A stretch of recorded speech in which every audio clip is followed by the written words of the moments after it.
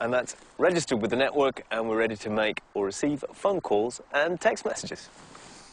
So the first thing I'm going to show you is how easy it is to make a phone call. What I've got here is a standard handset, and I'm just going to plug it in.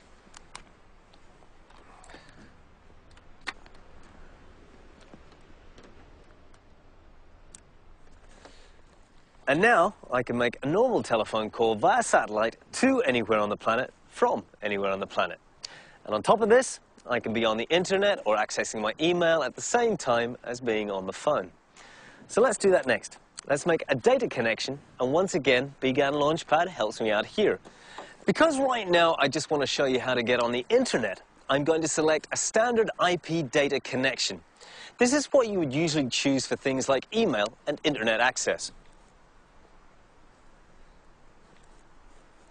Okay, just to show you I'm online, I'm going to open Internet Explorer, and here you go, I'm on the Inmarsat homepage. So, a world of connectivity opens up with BGAN. Aside from internet access, just like at home or in your office, you can access any other IP-based application. You can connect securely to your office network, do voice over IP, streaming video, or if you're equipped with a webcam, video conferencing. Video conferencing, of course, means you can communicate face-to-face, conveying so much more than a phone call or email. And it's great if there's something you want to show someone back at head office, say, while you're actually out in the field, like a piece of equipment or a site you're reviewing. So, to demonstrate, I'm going to connect to Lee back at the Inmarsat office and say a quick hello. To do this, I'm going to use a common video application.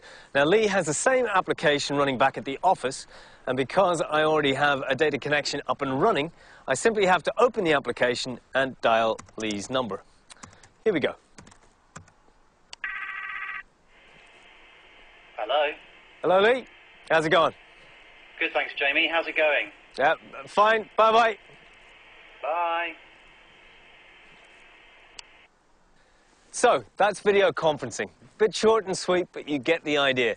And of course, last but not least, there's good old email. And attachments are no problem either. Your choice of BGAN terminal really depends on what you're likely to use it for. As you can see here, all are relatively compact and easy to use.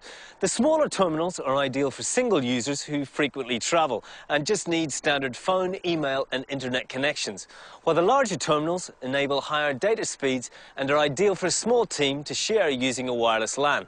All terminals can be used indoors and out, and they're certainly robust enough to work in tough environments.